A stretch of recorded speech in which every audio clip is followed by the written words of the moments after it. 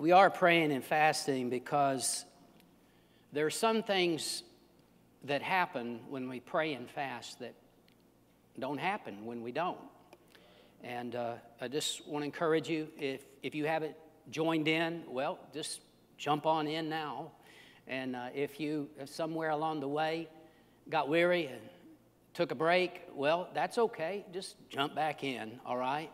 But all of us, we are praying and fasting for a reason. We need to keep our eyes on the prize. We are believing for more intimacy with the Lord, just to draw near to Him.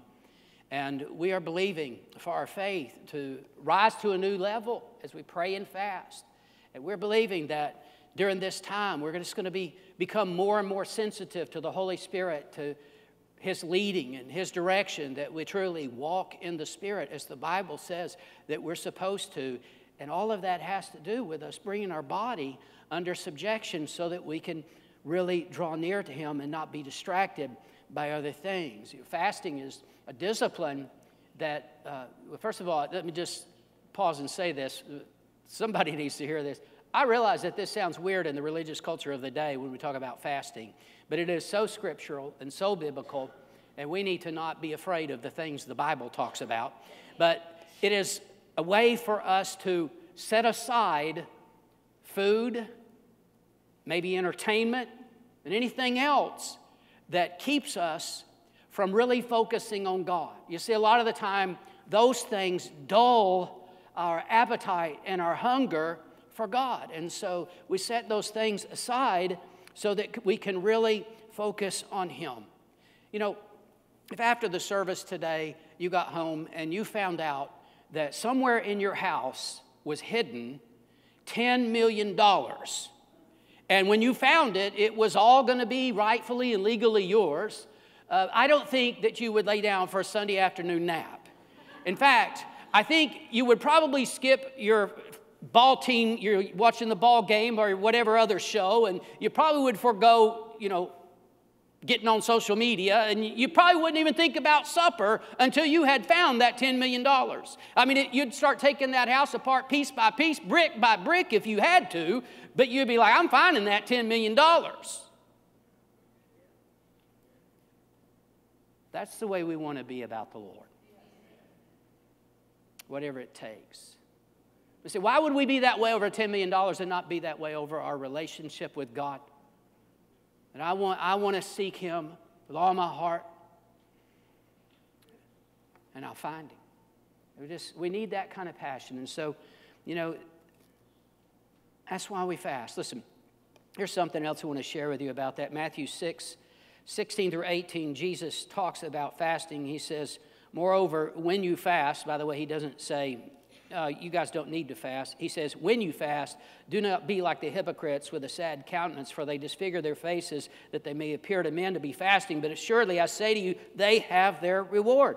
But you, when you fast, anoint your head and wash your face so that you do not appear to men to be fasting, but to your Father who sees in the secret place. And your Father who sees in the secret place will reward you openly. Now, first of all, He gives us some instruction here that certainly we need to do this sincerely. We're doing this to seek God, to draw near to Him. We're not doing this to look spiritual, to be religious, or to get some kind of approval from other people. Oh, did you know I'm fasting? Listen, we're not doing it for that reason. It's a matter of the heart. It's the motive behind why you fast. I want you to understand there's nothing wrong with us talking about fasting as a church. We're doing this together, and that's biblical. When Jehoshaphat and the children of Israel faced a great battle, Jehoshaphat called the people to a time of prayer and fasting, and God brought a mighty deliverance for them. And we all have battles that need to be won. And so we're starting this year off with 21 days of fasting and prayer, but I want to say one more thing. He rewards openly. That means everybody sees it. You see, we pray and fast in secret, but God rewards openly. Sometimes we might look at somebody else's life and we might think, well, man, aren't they the lucky one? Why are they so blessed? We see favor on their life and we question that. We don't understand. But you see, we don't see everything. God does. He sees what's done in secret, and He rewards where everybody sees it. So I just want to tell you, keep your eyes on the prize. Keep seeking the Lord as He rewards. Amen. Let's pray and open our heart. Oh, that was the message before the message, by the way. Sorry. But you get a twofer today, so we're going to pray. I believe God has a word for us this morning. Father, I just thank you for your word. I know that it speaks to us, to our generation. Lord, it is powerful and alive, and it divides asunder between soul and spirit. It discerns the thoughts and intents of the heart. And Father, I just pray that today your word will be preached boldly and clearly. Lord, that you'd help me to say exactly what you'd have me to, and that you would be glorified in it. Your people will be blessed in it. In Jesus' name I pray, amen. Amen. Well, last week I shared a message with you about choosing to make the Lord your first love. When we truly love Him first, then we put Him first in our lives. We don't allow anything to come between us and God. We don't put anything before the Lord. He's first. And when He is truly first in our lives, we give to God first. Well, it's really quiet in here right now. That's okay. We're going to make it.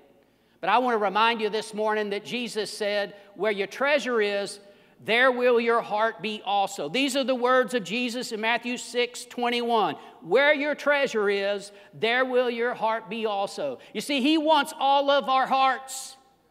Not just a little bit, not just most of it, 90%. He wants all of our hearts. And Jesus knows that this is really a heart issue. We need to understand this. It's part of the reason why it's such a touchy subject. It's a heart issue. And amazingly, there's over 2,000 verses of Scripture that in one way or another speak of or deal with the issue of money. That's a whole lot of Scripture. It's all through the Bible. And sometimes preachers like myself seem to do a pretty good job of ignoring a lot of those Scriptures. People don't like it when preachers talk about money.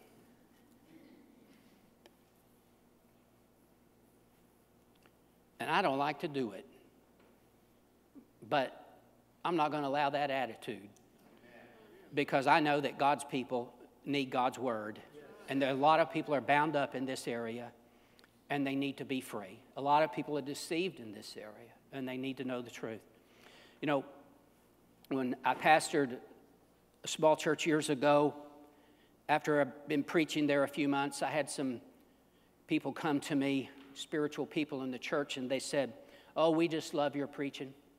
They said, "Our former pastor, he just talked about tithing all the time." Now I want you to know, something like that can kind of make an impression on a young man. I want people to like my preaching. So I'm just not going to talk about that.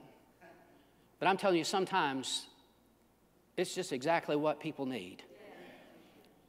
And not everybody's going to like it. But I got to tell you that they wouldn't have liked Jesus preaching because He talked about it way more than most preachers today do. And we need to understand that. And the reason is because so much is an issue of the heart. And if our hearts aren't really right in the area of money and possessions and stuff, they're just not right.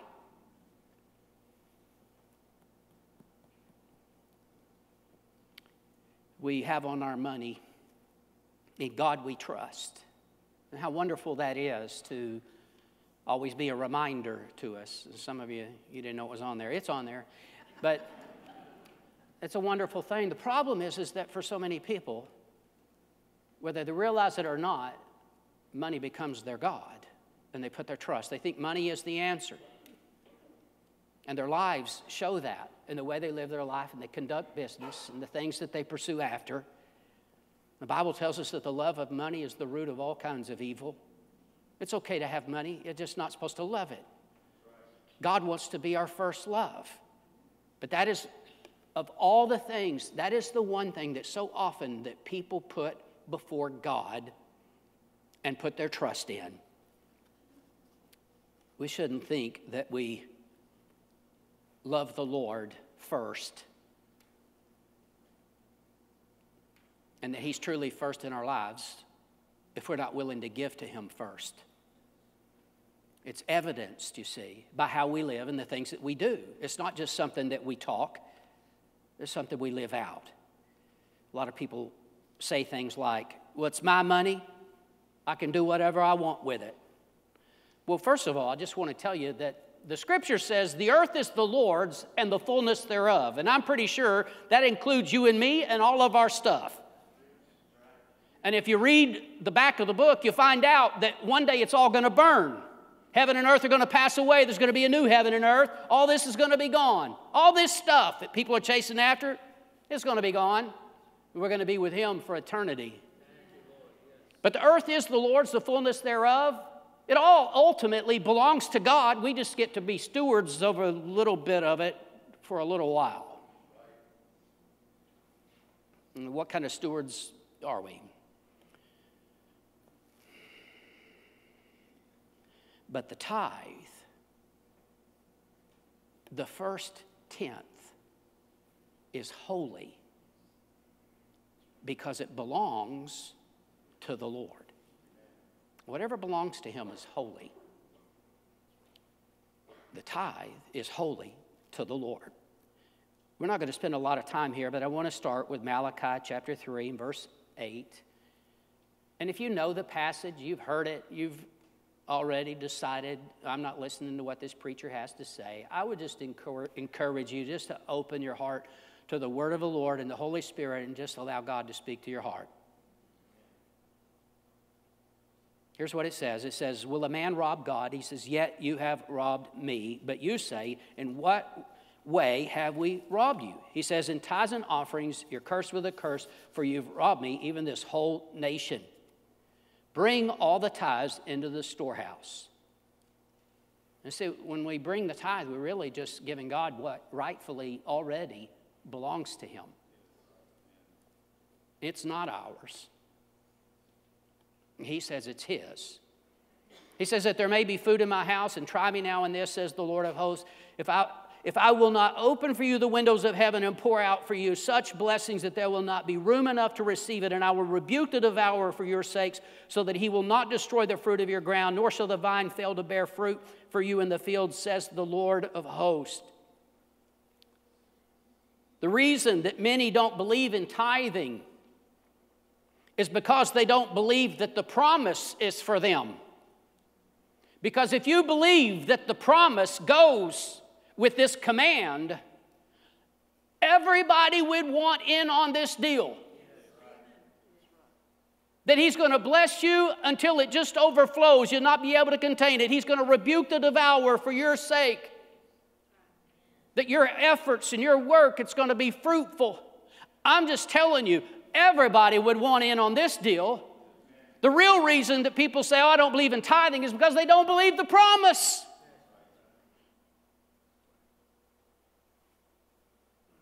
What a sad time we live in, where the religious culture of the day is trying to tell us that so many of the promises, let's just start with pretty much the whole Old Testament. That's Old Testament. And even a lot of the promises that Jesus made, well, that was before the cross. They just do away with all the promises of God and say, oh, that's not for us. Even promises after the cross, well, that was only for the apostles. I'm telling you, this promise is for us. But you can't just take the promise. It has a condition. And we have to obey the Word of God. There's something powerful for us here. We need to get a hold of this. You see, people say, well, I'm not under law. I'm under grace. Oh, that is absolutely true. The Ten Commandments are part of the law. One of those says, you shall not steal. How would you feel if your neighbor says, hey, I'm not under law, I'm under grace. I can take whatever of yours I want. That's crazy. We're not going to put up with that. Thou shalt not commit adultery. I'm not under the law, I'm under grace. You see how far you get with that with your spouse. I'm just saying. You see, we know. The Bible says we're not supposed to murder. That's one of the big 10. Thou shalt not kill. Oh, I'm not under the law. You better not make me mad. What an abuse of Scripture to say that because we're not under the law, we don't have to obey the commands. What kind of hypocrisy is that? No, we're not under the law. We are under grace, but that is not an excuse. It is not some religious rationalization for not obeying God. In fact, grace goes further than the law. John chapter 1 tells us that Jesus was full of grace and truth. Not a little bit, he was full of grace and truth. He's the embodiment of grace and truth. And listen to what Jesus says in Matthew 5:17. Before I read it, let's just settle this. Do you believe that the teachings of Jesus are for us? I don't know how anybody claims to follow Jesus and says, oh, well, his teachings aren't for us. That's just crazy. If we claim to be followers of Christ, his disciples, then we learn from him, then we certainly take to heart the teachings of Jesus. And listen to what Jesus says here. He says, do not think that I came to destroy the law and the prophets. I did not come to destroy, but to fulfill. For assuredly I say to you, till heaven and earth pass away. When? Till heaven and earth pass away. That's not yet. We're not there. Heaven and earth have not passed away. One jot or one tittle will by no means pass from the law till all is fulfilled. Whoever therefore breaks one of the least of these commandments and teaches men so shall be called least in the kingdom of heaven. But whoever does and teaches them, he shall be called great in the kingdom of heaven. For I say to you that unless your righteousness exceeds the righteousness of the scribes and Pharisees, you will by no means enter the kingdom of heaven. Our righteousness has to exceed that of the Pharisees. Now, we all know that we are not made righteous by the works of the law. We are made righteous by faith. Our faith is in Jesus Christ and the price that he paid for us, and that makes us righteous because we believe, not because of the works of the law. But that doesn't mean that we don't obey God. We've been empowered by grace to live in righteousness, to do what he wants us to do, and to serve him with a whole heart. In the very next verse, you see, this isn't some obscure thing we're connecting here. The very next verse, Jesus illustrates this principle for us.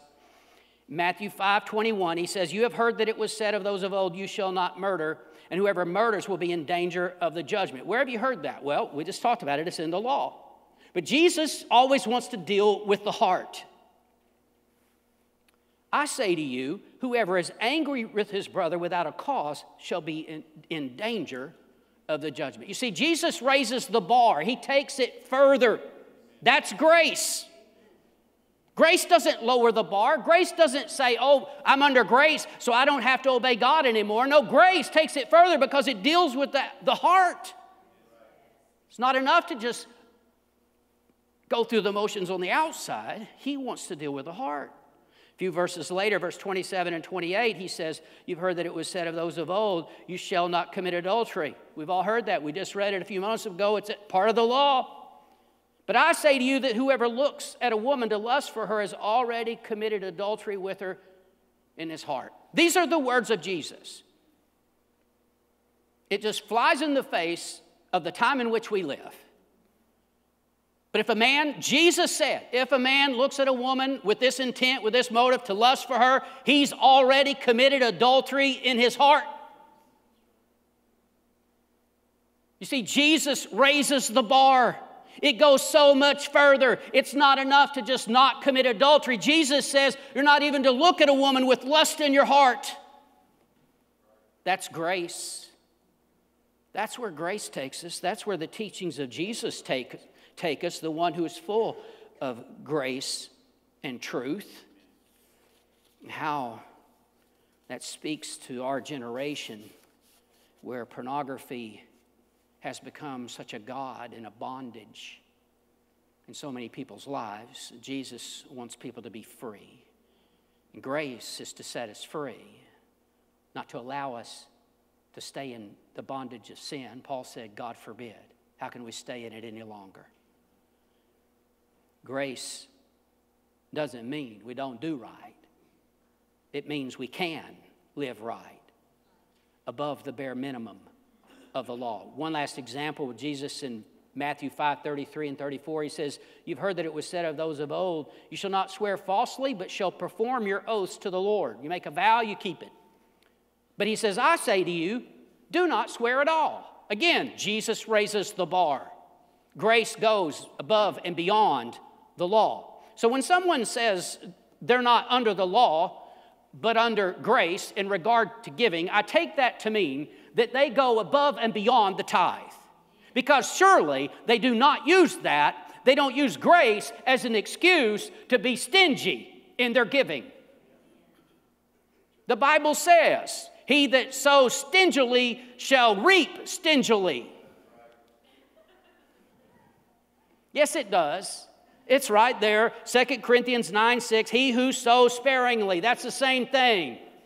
Don't be stingy with God. He who sows sparingly will also reap sparingly. And he that sows bountifully, generously, he's going to reap bountifully, generously.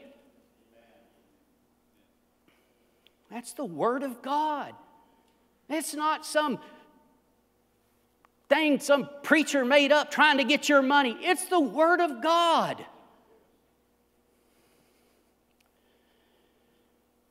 There's freedom when you know the truth. And we need to know the truth about money so we can be free. And you're not going to get it from the world. Tithing was before the law, and it was after, and it is after the law. Genesis 28:22, listen to what Jacob said 500 years before the law. See, everybody always wants to talk about the law. Well, this was 500 years before the law. Jacob has an encounter with the Lord. He realizes that the presence of God is there. And he says this, and this stone which I have set as a pillar shall be God's house, and of all that you give me, I will surely give a tenth to you. This was a commitment that Jacob made, that he was going to give a tenth to God of everything that God blessed him with. Now, I'm not going to take a lot of time here, but I just want you to understand the story a little bit, that because Jacob had deceived his father and gotten the elder brother blessing, his older brother Esau wants to kill him, and so Jacob is fleeing for his life, and he's left home with virtually nothing, and he goes and he works for his uncle Laban, and there's a whole lot of story there I'm not going to get into, but the Bible tells us this, that Jacob said that Uncle Laban had cheated him and changed his wages 10 times. You know, in this life, there's a lot of people that will cheat you, take advantage of you, and maybe even change your wages. I had that happen to me before. Some of you say, oh yeah, well I have to work in the secular field. Well, that was a pastor that changed my wages. But anyway, I'm just telling you, God blessed him in spite of all of that. And 20 years later, when he's finally going home, he prays and he tells the Lord, he says, when I crossed this Jordan, I came across this Jordan with only my staff. And now I have become two companies of people. I'm not worthy of the least of the mercy and truth that you've shown to me. That's how much God had blessed him. Let's go back another 50 years or so and you find Abraham, 550 years before the law, Genesis 14, 18 through 20. Now this is after Abraham had defeated those enemies, those kings who had kidnapped his nephew Lot and their family. Here's what it says. It says, then Melchizedek, king of Salem, brought out bread and wine, and he was the priest of God Most High, and he blessed him and said, blessed be Abram of God Most High, possessor of heaven and earth, and blessed be God Most High, who has delivered your enemies into your hand. And Abraham gave him a tithe of all.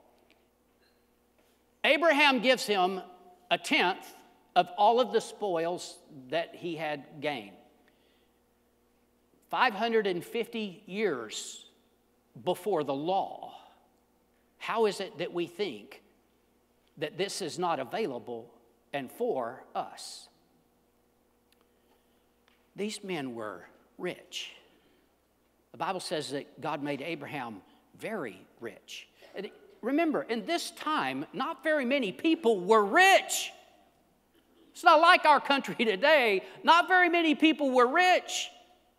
But these men made a commitment to put God first by giving God a tithe of their increase. Abraham was so rich, even his servants were blessed. Genesis chapter 4. Now, this is 2,500 years before the law was ever given. Beginning in verse 1, it says, Adam knew Eve, his wife, and she conceived and bore Cain and said, I've acquired a man from the Lord. Then she bore again, this time his brother Abel. Now Abel was a keeper of sheep, but Cain was a tiller of the ground. And notice the wording in the next verse. It says, and in the process of time, Cain brought an offering of the fruit of the ground to the Lord. Abel also brought of the firstborn of his flock and of their fat. And the Lord respected Abel and his offering, but he did not respect Cain and his offering. And Cain was very angry, and his countenance fell. See, somehow they knew, we don't really know how, but somehow they knew that the Lord was pleased with Abel's offering, and he was not pleased with Cain's. He rejected it. Verse 6, so the Lord said to Cain, why are you angry? A lot of people angry at God this time. Why has your countenance fallen? If you do well, will you not be accepted? The Lord just tells him, hey, if you'll just do right, you're going to, everything's going to be good. Just do what you're supposed to. He says, and if you do not do well, sin lies at the door, and its desire is for you, but you should rule over it.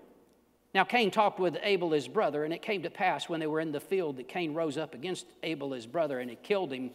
Both brothers gave an offering. One pleased the Lord, and one didn't. There are people today, the same situation happens where one person brings an offering, and the Lord is pleased with it. Another person brings an offering, and it is rejected. The Lord does not accept it. One person is blessed, and one is not. And some of you are thinking, oh, but that doesn't sound right to me. We just read it. Because God cares about the heart. It's not just about going through the motions. It's about the motives. It's about whether or not we really trust God and put God first. It's about faith, whether we believe that we can trust God and put God first. Cain brought an offering in the process of time. And that is exactly the way a lot of people give. Somewhere in the course of time, they say, hey, let's go to church, and you know what? I think I'm going to give an offering today. I'm going to give this. Somewhere in the course of time, they brought an offering. That is not what happened with Abel. Abel brought the firstborn of his flock.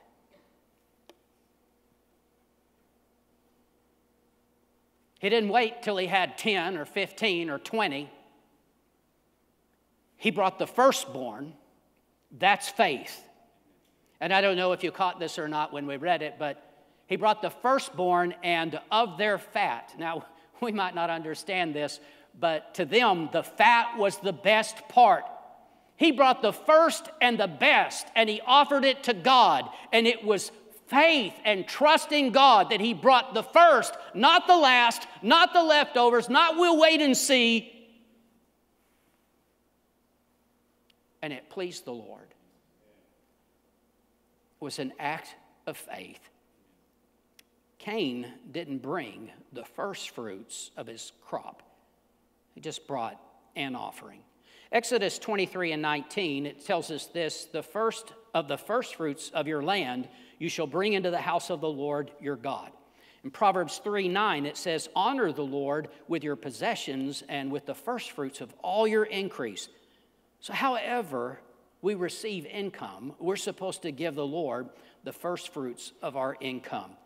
The Lord told Cain very plainly, if you'll do right, everything's going to be okay. But Cain refused to do it God's way. Here's a stupid way to live your life. The words of Elvis. I did it my way. How much better to do it God's way? I mean, God even spoke to Cain and said, do it like this, Cain. You're not doing right. If you'll do right. And it's still the same today. People want to do it their way instead of doing it God's way. That attitude is still so common. I'll give my money. It's my money. It's my money. It's my money. I'll give my money when I want to, how I want to. In the process of time, I'm going to bring an offering. But it doesn't really please the Lord. The Lord wants our faith. He wants our trust. He wants us to give Him and put Him truly first. See, it made Cain bitter that he wasn't as blessed as Abel, that he didn't receive, his offering wasn't accepted like Abel's was. And he blamed. Somehow he blamed Abel, made him mad at Abel, and he killed his brother. And you know what? We can blame other people. We can blame the government. We can blame the economy. We can blame our boss. You can even blame the pastor. But the truth is that we just got to do what God wants us to do. We got to give Him our faith and trust. And if you feel like you're not being blessed, go to the Lord. I tell you, God can speak to you just like He did Cain, but don't be like Cain and refuse to listen. So many get mad even at God when things don't go right for them. Proverbs 19:3 in the NIV says, a man's own folly ruins his life, and yet his heart rages against the Lord. Sometimes it sounds like people are questioning why God bothered to give them a free will, Because we get ourselves in a mess, and then too often people want to blame God. But Cain's sacrifice wasn't really a sacrifice. It was just an offering, not an act of faith. He just brought some. Hebrews chapter 11 and verse 4 refers back to this story. And by the way, you see the Old Testament quoted and spoken of all the time in the New Testament. We don't throw away the Old Testament. We learn from the Old Testament. There's powerful principles there that we're to live by. It says, by faith, Abel offered to God a more excellent sacrifice than Cain, through which he obtained witness that he was righteous, God testifying of his gifts, and through it, he, being dead, still speaks. So here's what it says. By faith, Abel offered a more excellent sacrifice. How did he do it? By faith. You see, what he gave is the first fruit, the firstborn, gave the fat. He gave the first and the very best he had. That was an act of faith. And every time we give, it should be an act of faith that we are trusting our Heavenly Father who said, you don't need to worry. I'm going to take care of you. Seek first the kingdom and His righteousness, and all these other things will be added to you. Amen. See, this principle is all through the Scripture. We put God first and we truly give Him first. He takes care of us.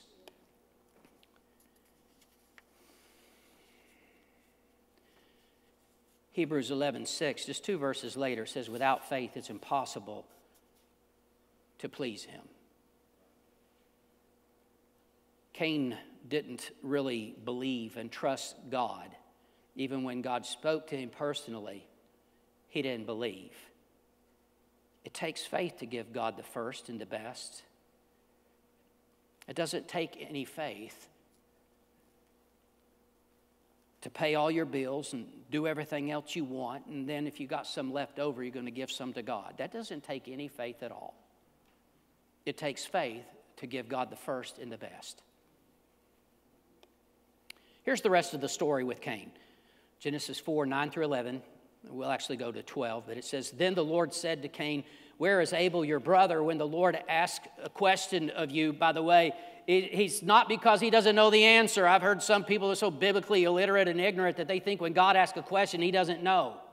God knows the answer when he asks you a question. Where is your brother? He said, I don't know. Am I my brother's keeper? More biblical illiteracy and ignorance. I've heard people using that as some kind of a justification. Am I my brother's keeper? You're quoting Cain the murderer. We are our brother's keeper. We're supposed to help each other, take care of each other. And he said, what have you done? The voice of your brother's blood cries out to me from the ground. So now you are cursed from the earth, which has opened its mouth to receive your brother's blood from your hand. I want to tell you, even in judgment, the Lord was merciful to Cain. He deserved to die, but the Lord showed him mercy. And I want to read verse 12 from the NIV. It says, when you work the ground, you see, that's how he made his living. He says, when you work the ground, it will no longer yield its crops for you. The thing that he had put his trust in, God took it away. He says, you will be a restless wanderer on the earth. A restless wanderer. And I want to tell you, when God is not first, we can't find real peace. We can't find real satisfaction, fulfillment. Can't find rest when he's not first. So we give to God first. How can you have the blessing of God on all of your finances? You give God the first and he blesses the rest. And we're going to look at Exodus chapter 13. And there's a principle here that we're going to talk about. I'm just going to give you a warning. It's really kind of strange, all right? And I want to say, and this doesn't apply just to this applies to all of the ceremonial law. We don't live by the ceremonial law in the Old Testament. The New Testament makes that clear. I don't want anybody bringing a lamb down here to slaughter it. And don't bring any grain offerings in. We're not living by the ceremonial law. But we are to learn the spirit of the law. There's a reason that those things were written, to teach us and to show us. Well, here we go. Exodus 3, beginning with 1 and 2, it says, then the Lord spoke to Moses, saying, consecrate to me all the firstborn, whatever opens the womb among the children of Israel, both man and beast. It is mine. It's holy. It's to be set apart for the Lord.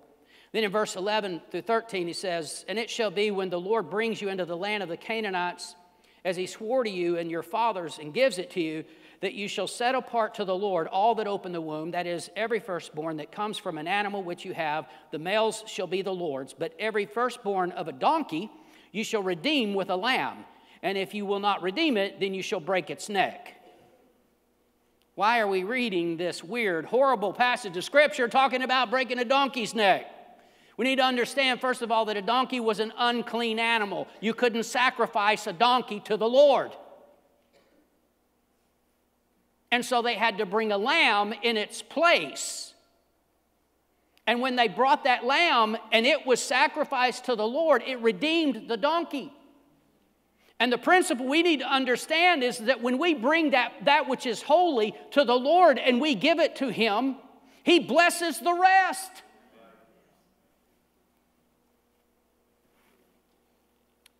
It belongs to him. And we put him first by giving to him first. Proverbs 3, 9, and 10. Honor the Lord with your possessions and with the first fruits of all your increase. And here's the result. So your barns will be filled with plenty. Your vats will overflow with new wine. Your bank account. Now listen, I don't think this is just about money. I think this is about the blessings of God on your whole life. But understand the principle here is that when we give the Lord the first fruits of all our increase, then there's going to be plenty. Then there's going to be abundance. Then there's going to be overflow. When there's overflow, you are being a blessing to other people. It's not just for you, overflow. It's for others. Plenty and overflow. That sounds really good to me, but I'm telling you that that doesn't happen when we're not faithful to trust God in our finances. I'm just going to share this story. I believe it'll help somebody. But when I started in ministry as a youth pastor in 1981, I was so good at what I did, I was paid $0. And for 3 months, I worked as a youth pastor for zero pay. And then after that 3-month period, they decided to start paying me $100 a week if I would also clean the church. And so I cleaned the church and made my $100 a week, and I gave my $10 tithe every week. It never even crossed my mind. I didn't even have to think about it. I just knew that it was what I was supposed to do, and so I started tithing $10 on $100. Some of you think when I get more money, I'll tithe. Probably not. And some of you that got a lot of money, you're thinking, I ain't giving that much money. God makes it real simple. You give 10% of your increase, that's a tithe, that's a tenth. So sometime later, I got engaged, and I knew that I couldn't support a wife even in 1981 on $100, and so I went to a bank and got a second job, and the church board didn't really like that, and so they got together and they told me, they said, all right, well, we're going to give you a $100 raise. You're going to make $200 a week now, but you got to do the yard too, by the way. So, man, my income has just doubled. I'm really moving along. But you know what? I immediately gave God 10% of every paycheck. Now, I want to tell you, the Lord has really blessed me over the years. I've come a long way since then. But there were some times that it wasn't always easy. One time I was in between positions for 5 months. Got a wife and 2 kids. Carmen wasn't working then. Ministers can't draw unemployment. I mean, when you're unemployed, you're just unemployed. There ain't no unemployment. You're on your own. I preached somewhere most Sundays, and I did all kinds of odd jobs. I mean, I can mow pasture, in case you want to know, just saying. But here's the important thing. However much we made during that time, we tithed. And we were blessed. God took care of us. We weren't struggling. We weren't afraid. We weren't stressed out. God took care of us. And what I'm saying to you is that this is not something that's just for the rich. This isn't just for the lucky ones. This is for all of us, that our Heavenly Father will take care of us if we truly put Him first. And if He's first in our finances, we'll give Him first. By the way, just got to throw it in. They say you really got saved when the wallet got saved. Just saying. But you put Him first by giving Him the first. When we do it God's way, then our finances have His blessing on it.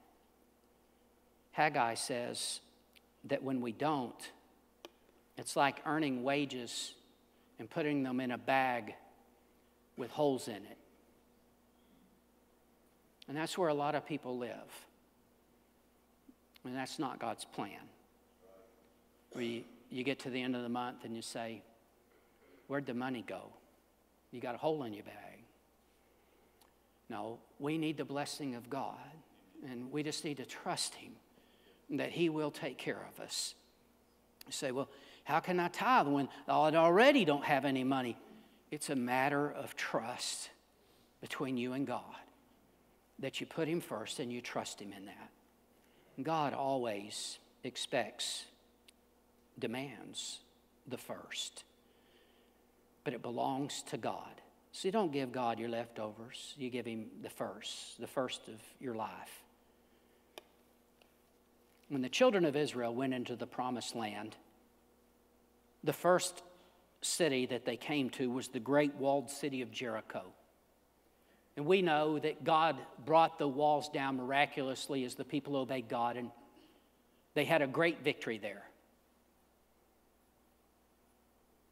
Then they go on to the next city, a much smaller city. It should have been an easy victory for them, the city of Ai, and they lose. And they try again, and they lose again. Finally, they figure out, well, something must be wrong. They go seek the Lord, and they find out what had happened. You see, God had told them when they won their victory in Jericho not to touch any of the spoils. It was normal whenever one people conquered a city that they would take the spoils, all of the treasures. But God told them not to take any of them, that they belonged to the Lord. But there was one man named Achan who took some of the treasures and hid them. And because of that, the children of Israel lost that battle to Ai. Once they realized what had happened, they dealt with the sin, and then they easily defeated Ai. And God gave them the spoils from all of the rest of the cities, all of the rest of their battles and victories.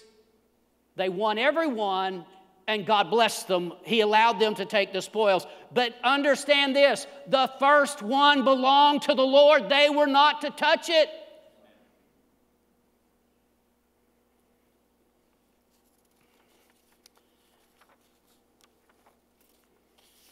When we give God the first, it redeems the rest of it. And I want to say again, He's not after your money. He's after your heart. People say, Pastor, all that stuff you're talking about, that's all Old Testament. Listen, if I was preaching about prayer and I was telling you about the woman Hannah and how she prayed for a son and how her lips were moving and nobody would say, hey, that's Old Testament, Pastor. Don't talk to us about that.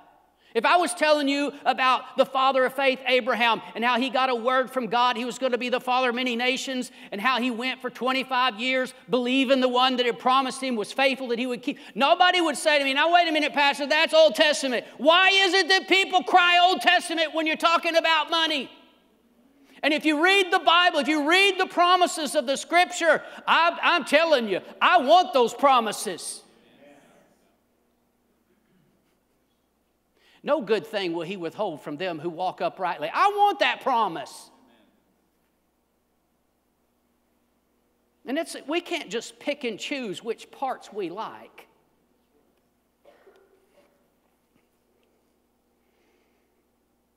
No, people get kind of weird when you're talking about money.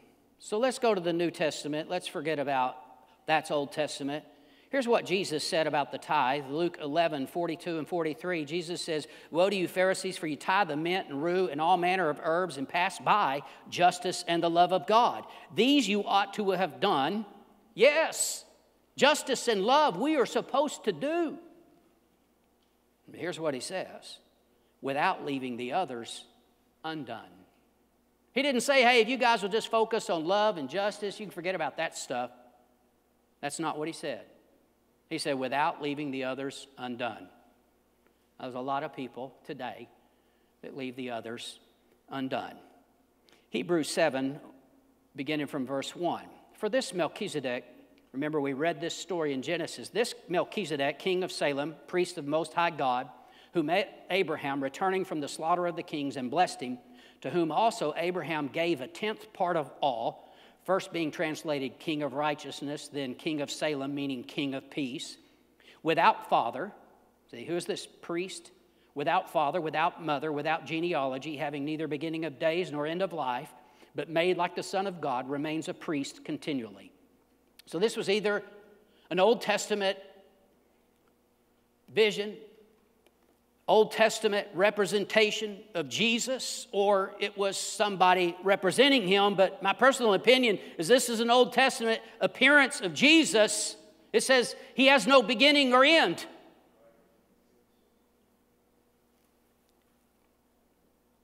But verse 4 says, now consider how great this man was, to whom even the patriarch Abraham gave a tenth of the spoils. And indeed, those who are of the sons of Levi, who received the priesthood, have a commandment to receive tithes from the people according to the law, that is, from their brethren, though they have come from the loins of Abraham. But he whose genealogy is not derived from them received tithes from Abraham and blessed him who had the promises. Now, beyond all contradiction, the lesser is blessed by the greater. Abraham was blessed by the greater, yet it was Abraham who presented the tithe to him. Jesus said that it's more blessed to give than to receive. But verse 8, I want you to get this. Here, mortal men receive tithes. Yes, we bring them to a church. We give them to mortal men.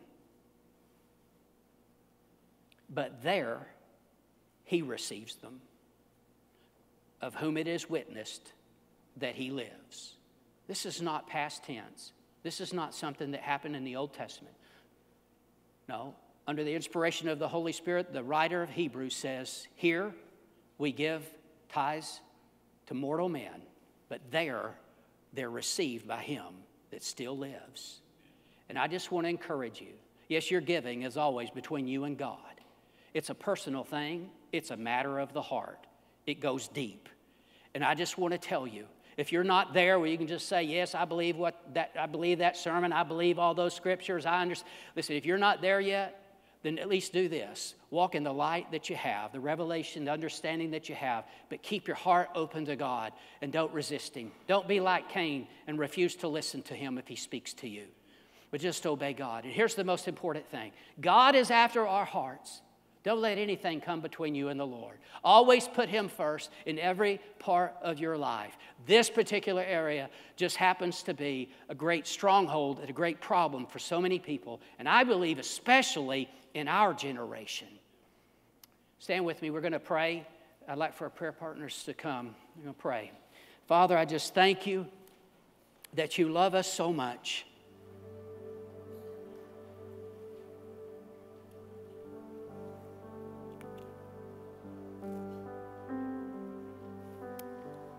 The Lord reminded me of the rich young ruler who comes to Jesus.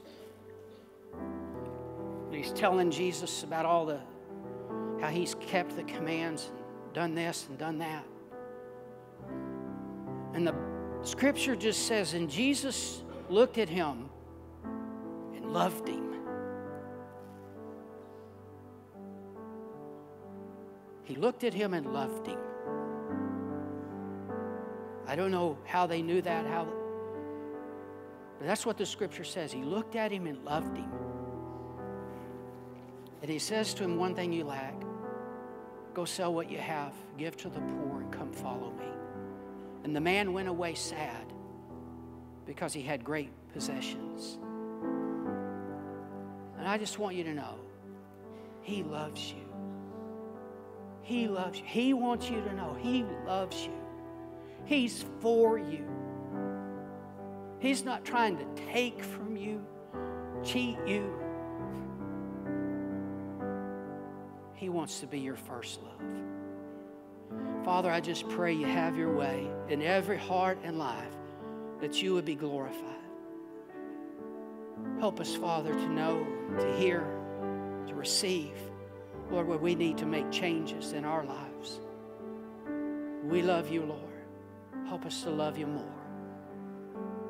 Father, I just pray that you have your way in this part of the service. In Jesus' name, amen.